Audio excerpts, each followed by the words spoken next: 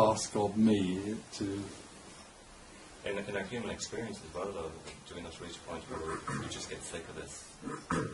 It can happen, but that wouldn't necessarily mean that we would die. In a sense, I suppose you could say what we call physical death is a sort of tiredness, a bit of maintaining the idea of me. And then there's and it's the end of that apparent energy. You see, liberation in a way is that the initial separation is as though an energy creates a centre in us called me, and it's held here as a me, and in a tight centre here, and it walks around and tries to negotiate with the world. This me is actually everything contracted into a sense of me. Liberation is simply the explosion of me out into everything again. So everything becomes me. And when everything becomes me, there's no me here anymore, there is only everything. I heard Matt say whether you brought the centre and the circumference. So is that something similar there? Similar. You're everything and nothing. Yeah. Tony, can there be a sense of, like an egg tile, the word sand egg tile, but can there be a sense of, as you're moving out of the horizontal back to the vertical, a sense of it sort of happening, not in time as such, but like it's coming, it's all right, and it's something that you look. Well, no, but that's an idea that there's some way of getting nearer to oneness. No, I'm not meaning that. But can there be a sense of being magnetised back to the vertical? Well, of course, that's all that's happening all the time. In a sense, you could say, if you see people as being on a journey, they're not on a journey, but they appear to be living through the process of separation, but finally reaching liberation. But then that's if you presume that life is a happening. When liberation arises, it's seen that that wasn't anything that happened. So it's nothing to do with any kind of understanding. John? Is he still on track? Still. I'm under life. Perseverance brings enlightenment. Yeah. Yeah, it's lovely, thank you. Yeah. Bye-bye.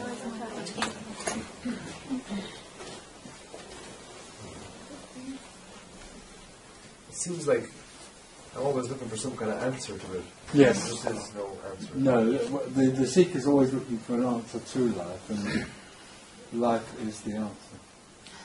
And I see that just seems to happen, Yeah. like I go into that or whatever way. It just seems to, that total fascination with what happens seems to happen. Yeah. And then it goes away again because it thinks that, oh, there's something else, this Yeah. can't be it. Yeah, Something yeah, more. yeah. It can't just be this. Yeah. No, absolutely, because as far as the seeker is concerned, this isn't it. There's something else that's better than this. This is the mind's fascination with the idea of what it thinks enlightenment is. It's something amazing and exciting, it's champagne bottles and all that. Can't possibly be just this. Because, of course, the seeker doesn't understand what this is. The seeker can't comprehend this. And you just can't stop that from happening. No. When you say the seeker can't comprehend this, what do you mean? Well, this is without seeker.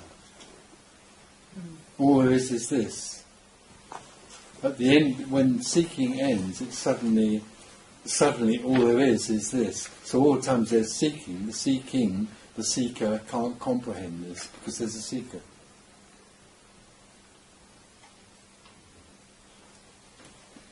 Nothing has been lost, but all the time there's something that thinks something has been lost, it can't see that nothing has been lost.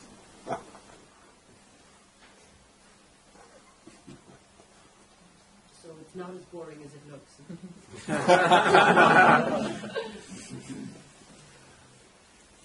So the lost is the key, and that so they're always trying to find it. Yeah, the whole problem of the seeker is that they believe they are someone who has lost something, which is that's the fundamental misconception of all seeking and of all teaching of becoming, is that there's someone who's lost something. Yeah. And who can then find it. Immediately you go down the road that there's someone who's lost something that they can find. Yeah, that's what I mean. Yeah. I wanted to express the idea that I can accept everything you're saying, and I wouldn't want you to. yeah, I know, but just for the time. That's the whole point of this. Yeah, but just for the time being, listening to you or watching DVDs or whatever. And then, in the world, you find yourself coming out with your own ideas that have nothing to do with that. You still have your own spiritual concepts. Apparently. That's what happens. Yeah.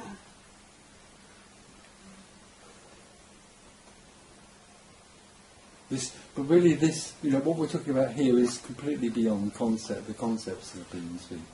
When you say you don't accept everything that I'm saying, there isn't anything I'm saying. I said I did accept what you were Yeah. saying. But then you find yourself, there's all these other ideas floating around, Well, I suppose what I'm trying to say is that this isn't about exchanging ideas. Yeah.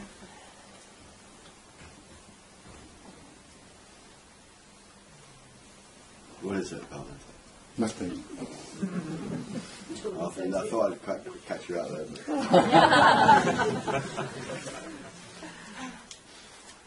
So, Tony, the fact that all of us are seekers. Sorry, seeker. Well, no.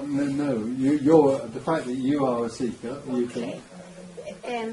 It would make me feel that there must, that sense of loss, it must be about something that apparently is huge, spends so much effort. So there must be something there, some clue somewhere buried. It's not buried. Everything that's happening is the clue. Life is there. What you're looking for is something else, whereas what you're sitting in is what you're looking for. It's not there, it's here. Yeah.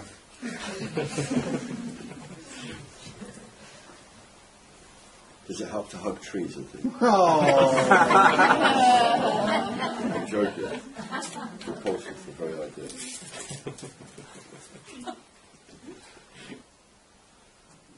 I mean, all these ideas we've been talking about, in a sense, they've been ideas that we've been talking about, but what this is pointing to is beyond ideas. It's not about getting an understanding or having an idea or comprehending some notion. And it's certainly not about anything that's abstract.